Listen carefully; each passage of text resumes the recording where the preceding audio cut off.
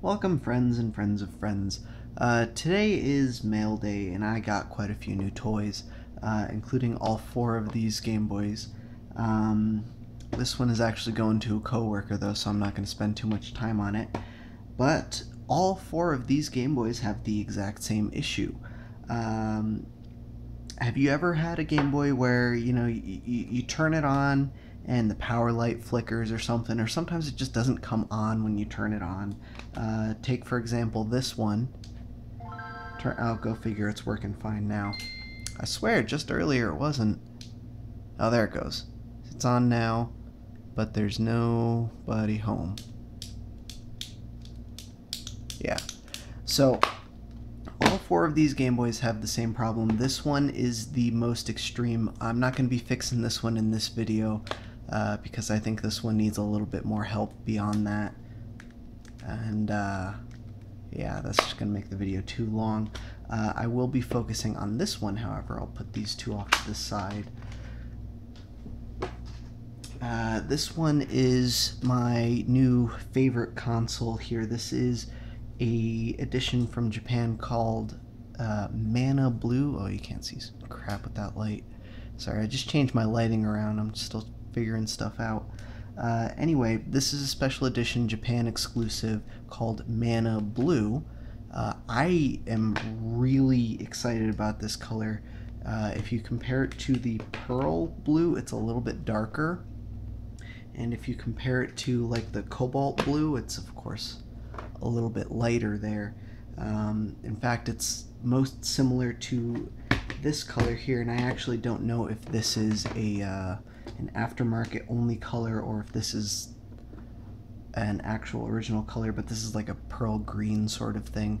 Anyway, that's for another time. I'm just really happy with this color, but this one has the same problem as the other one. See, I turned it on, it went red, and it turned off. This battery should have plenty of charge in it. So how we fix that is we got to open this up and get into the motherboard of the system, and we got to clean up the power switch itself. Now, unfortunately, I don't know if I'll be able to do that with this one. The screw hole is packed right full of dirt or something. I'm gonna try and just jam my screwdriver in there. Oh, there we go. It's working.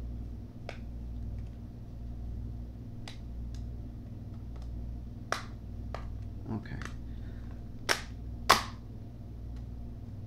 So this thing needs some cleanup. I'll get to that later. Anyway. Ooh, and this battery has seen better days. I don't know how well you can see. It's kind of bloated. Yeah. Anyway, one Phillips, or I guess JIS screw on the battery cover there, and then there are 6 tri-point screws around the periphery, one in each of the 4 corners, and then 2 shorter ones, one in the battery compartment and then the other in the game cartridge compartment. Well, let me turn on the soldering iron. We'll need a soldering iron to do this.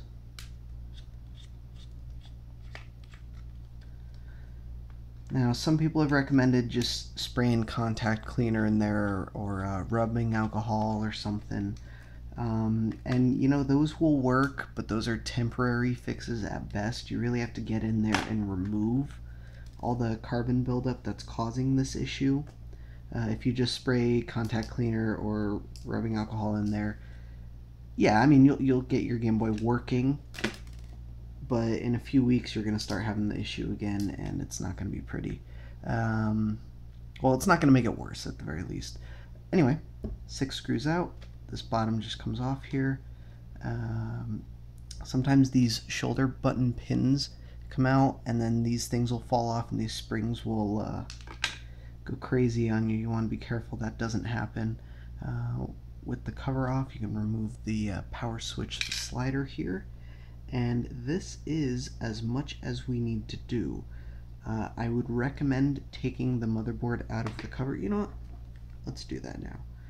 just because you're bringing a soldering iron near it, you know, you don't want to accidentally slip and ruin your, in this case, one-of-a-kind shell. Because I don't even think you can get this in aftermarket.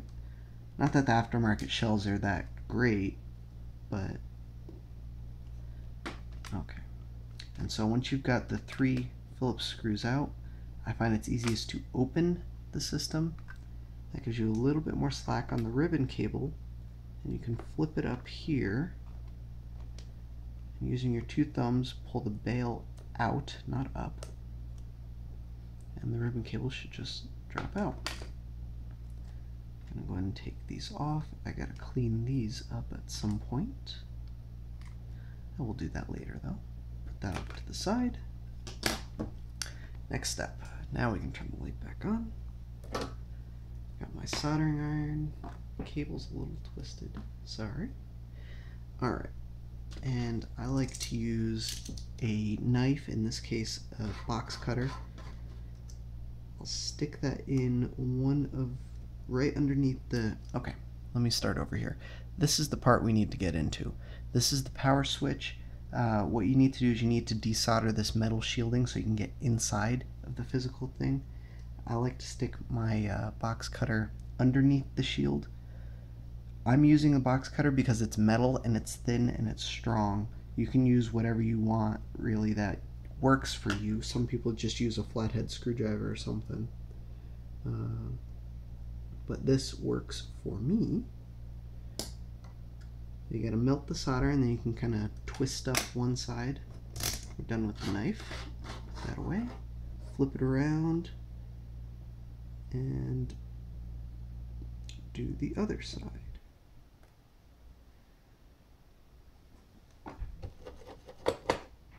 Okay. Now some of these metal shielding bits are directional, as in they're not, you can't just flip it around, both sides are different. This one is not, so it doesn't matter too much, but just pay attention to which way it goes on. Now, get into the meat of it. This is the power switch itself. It's just this little plastic slider here with, if you can see that, there's a little wiper. Let me mute that, sorry. That slides across the contacts here on the motherboard itself. And you can see there's 3 contacts, or maybe you can't. One of them in the middle is a lot wider than the other 2, but these should be gold-plated copper, and they should be nice and shiny. You can see that they are in fact covered with a bunch of black stuff here, which is just carbon buildup on the contacts. And the easiest way I've found to clean these is if you take like a cheapo cotton swab here. I like to cut the actual top off. I found that makes it a lot easier, and just use the cardboard inner tube, I guess. Not really a tube. And then take some isopropyl alcohol here. I'm using 91% because that's what they had. Higher percentage is better in pretty much every case, especially right here. The more percent that is, the more alcohol it is. So in my case, I have 91%, which means it's approximately 91% alcohol and then 9% water. The water is fine, really. You just want higher percentage because that'll evaporate faster. It'll get out of your machine here. So you don't have to wait days just for it to dry out before trying it up. And how does that look? That should be quite a bit better. And you can see all the, well, you can't really see it. There we go. You can see all the crap that came off on the cotton swab there. I'm going to go ahead and cut that off again. And I'm going to hit it one more time.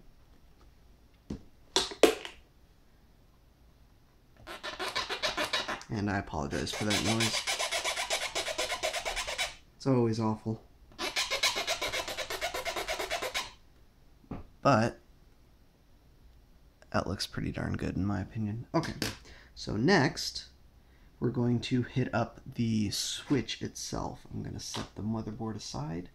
I'm going to take my alcohol here and I am going to saturate the actual cotton swab part of the cotton swab. Take my knife again just to hold it. You have to be careful. This little metal wiper will come out of the plastic and it's really small. It's kind of a pain in the arse to get back in. So I just use my knife to hold it in while I'm hitting it with the cotton swab. And I don't know how well this is going to come out on camera, but it is a completely different color after I'm cleaning it.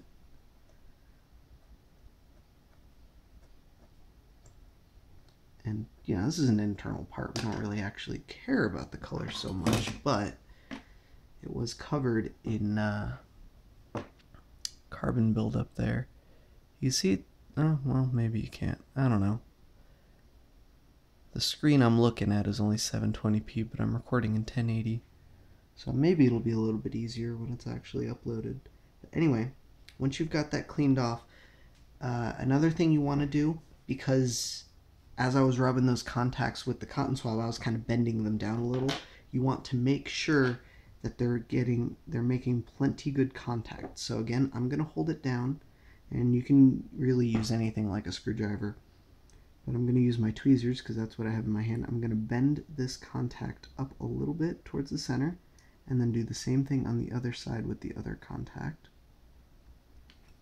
Alright, and then if you take a look at it, you can see it's much more prominent U or V shape.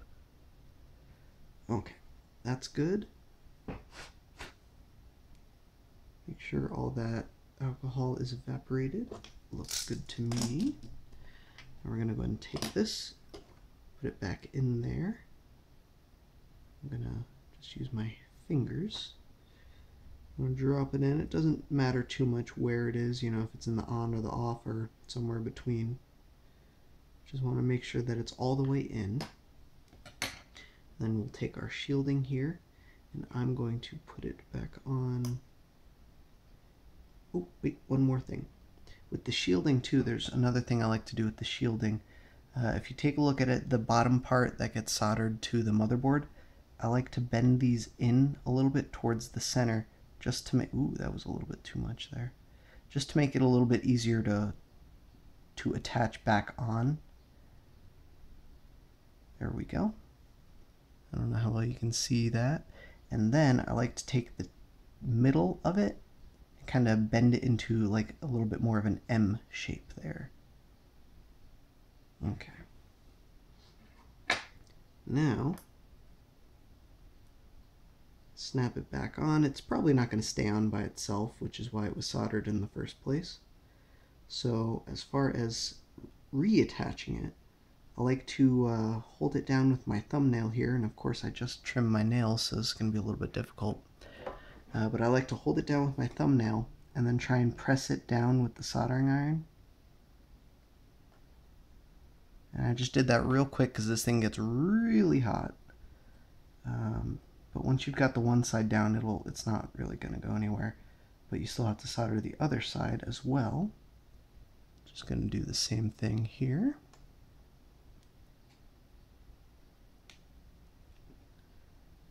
And that's soldered down, but it's crooked. So let's see if I can do it with this.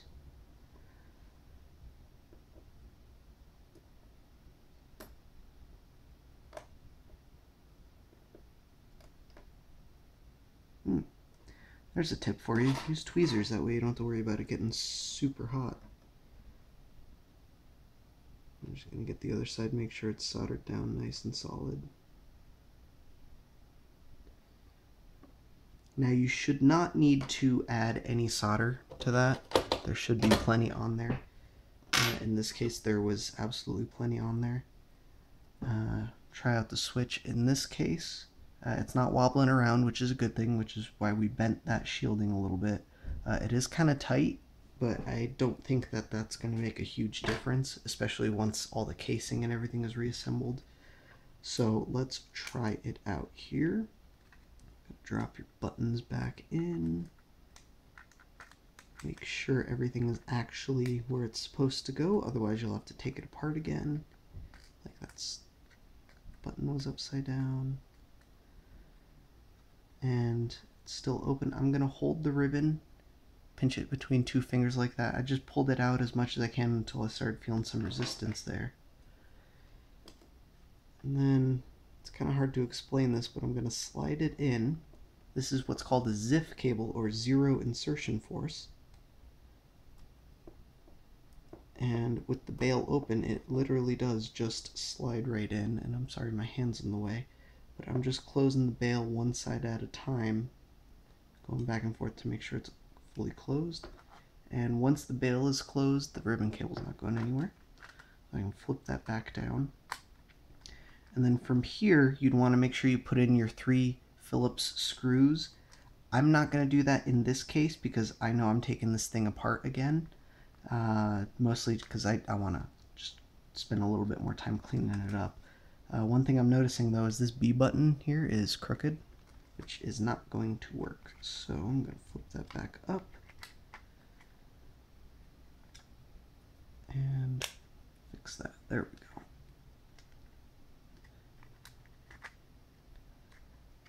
Actually, you know what? I am going to put these screws in. I lied. I'll just do one of them right in the middle.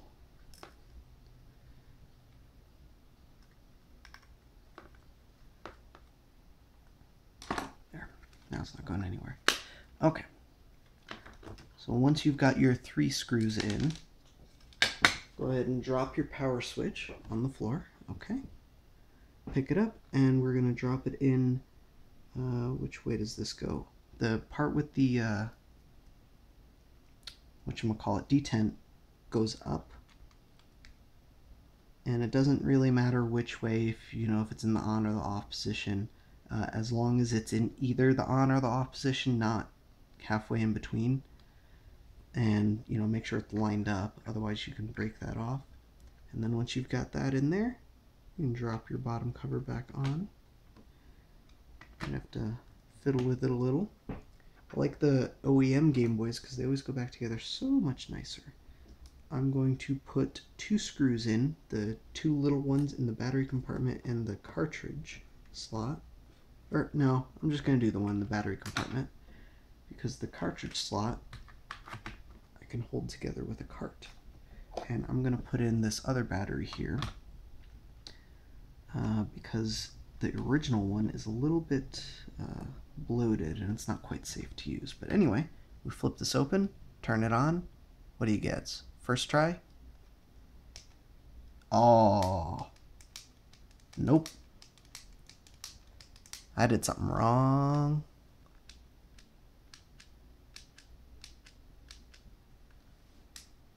Well, that's a bummer. I guess I'm not showing you guys this video. What do you want to bet it's the cart? We'll try this Pokemon Red. Nope, not the cart. Maybe that battery's dead. I didn't actually test it. Oh yeah, that battery was dead. I'm sorry.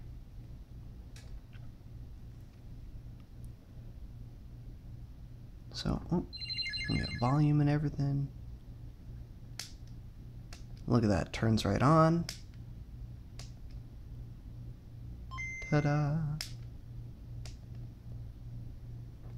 There's no, I can hit it, I can tap it. It's not going to reset, the power light's not flickering.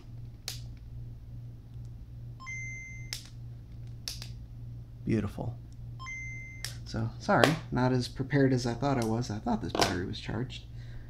Must be mistaken on that one. That is what you need to do to fix your SP if you're having that problem.